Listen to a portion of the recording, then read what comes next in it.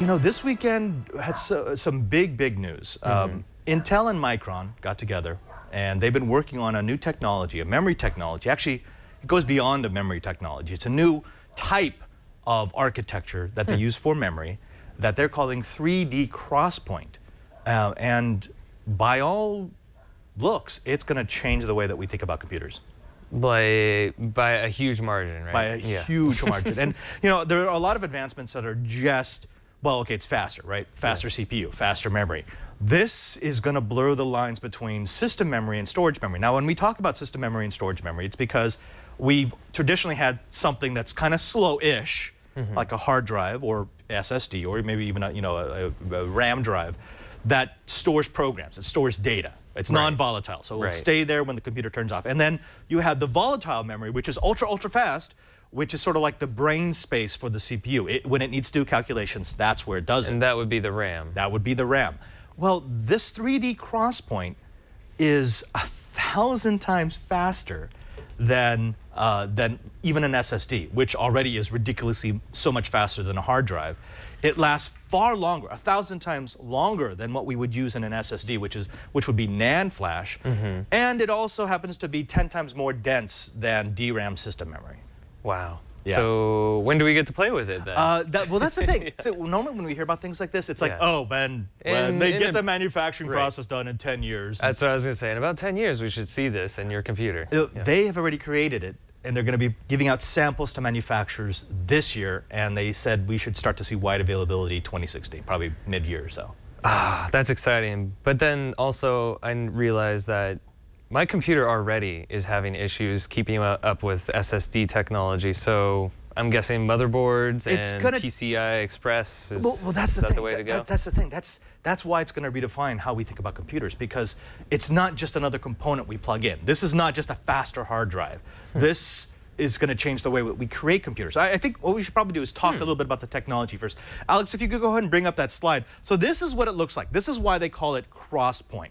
So if you look at it, they call it XPoint because those little wires look like an X when you view them from above. That makes sense. Now, again, this is more dense than DRAM. It's far more robust than NAND flash, and it's faster than NAND flash. The reason why is because of how they created it. Let's talk a little bit about the technology, and keep this up so that we can actually refer to the picture.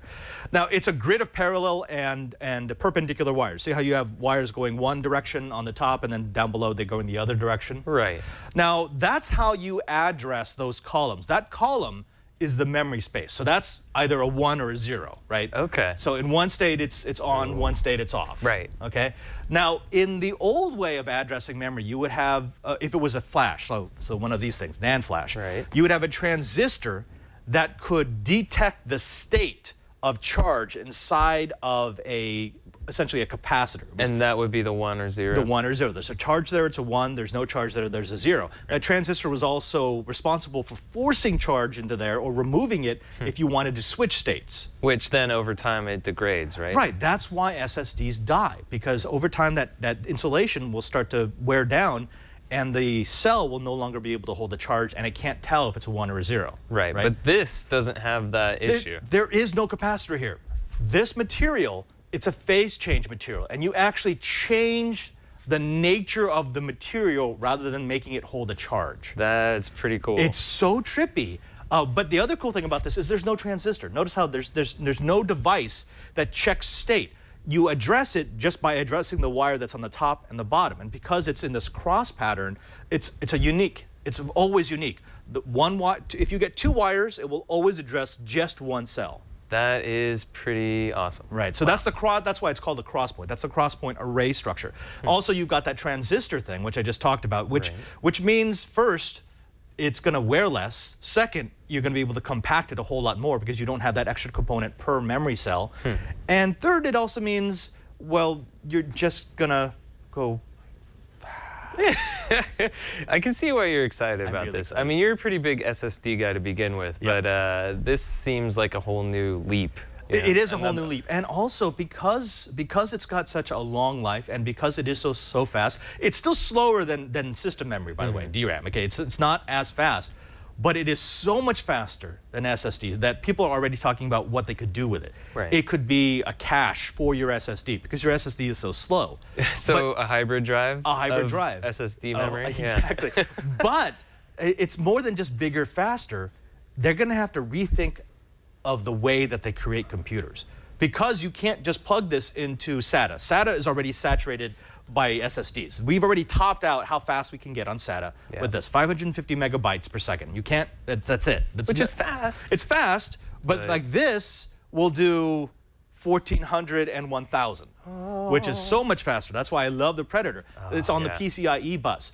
But this XPoint technology is way, way faster than you can get even with the next revision of PCIe. PCIe 4, which, by the way, we're only on PCIe 2 right now. We're starting to move into 3. Jeez. Can do about 30, just under 32 gigabytes per second. Wow. That's still pretty dang fast. It's pretty dang fast. It's nowhere near what I can pull with the XPoint memory, though. So we don't have a bus that currently exists to take advantage of this. So you know, we're already talking about, well, does this mean that they're going to integrate it with the CPU die? Is this going to become like the new L3 cache? Oh. I heard a very intriguing idea over the last couple of days of people saying, do you just start making die on chip? You give this direct access to the CPU by putting it on the same piece of silicon. So yeah, I'm so excited. Something like this hasn't happened in a generation. We've been using the same architecture since I was first building computers.